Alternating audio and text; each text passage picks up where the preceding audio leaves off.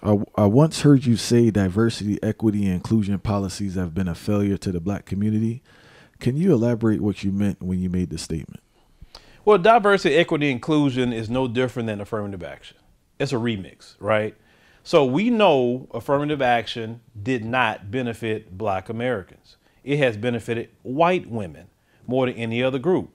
Diversity, equity, inclusion benefits white women more than any other group. It's the same thing. Then you get out of white women, you start to white LGBT, white disabled. You haven't even got out the white category yet. Then you start talking about all these other groups like Asians and, Arabs and Hispanics and everybody else. And we always at the bottom of diversity, equity, inclusion. There are more white women teaching diversity, equity, inclusion than black women.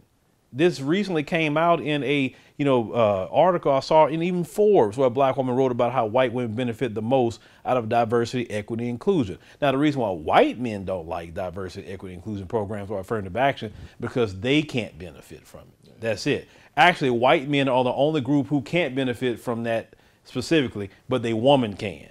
Now, they woman could be married to them and funnel those resources that was technically meant for black Americans back to their community. But, they woman don't really want to fool with them at times. And so they mad they can't get all the resources. So any black person fighting for diversity, equity, inclusion programs would just go back to fighting for affirmative action. That's all it is a remix. Can you break down more how white women benefit from it? Well, white women is considered they got put in, when you hear them say women, think about that.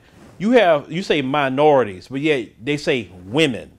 And every time they say women, they've always meant white women, because black women is considered in a quote unquote minority, right? So why did you have to have a separate category to say women, but technically it means white women? White women can get all the benefits that was meant for black women, right? Or any other woman who has some melanin to her. So that's the issue and problem. So even with this affirmative action, let's say the affirmative action decision, Supreme Court, when, some people in the Asian community thought that would be actually good for them, but actually that was extremely bad. And we kind of laughed at that decision. Why we didn't even care about it, because the media thought that we was going to be upset about, oh my God, they got rid of affirmative action in college. No, because we wasn't even benefiting from that. And can you talk about more how the Asians, I saw it seemed to really flip the script on them, and Asians, can you talk about how they had a false hope in what occurred with affirmative action? Well, I will say, I'm not going to say all, like we always going to say about some of them for sure, thought that, well, we're labeled as the mild minority. We're liked a little bit better, definitely, than the black people. Because you have to understand, when people come to this country, and there have been many people been saying this, they've been told stay away from black Americans.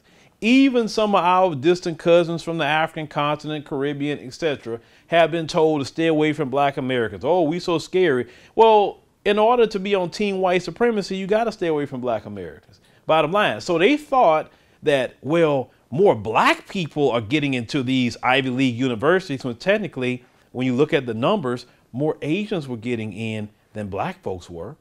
But what ended up happening, how they screwed themselves, is that once now they remove affirmative action, these policies were getting them into the universities.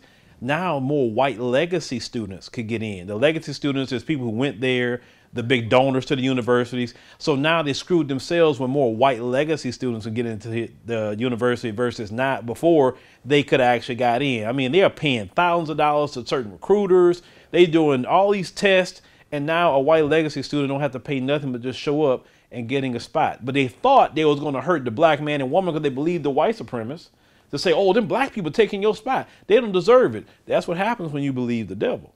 He always want to screw you in the end. And hey, I look at it like this. That's what you get. Trying to harm black folk, you hurt yourself in the end.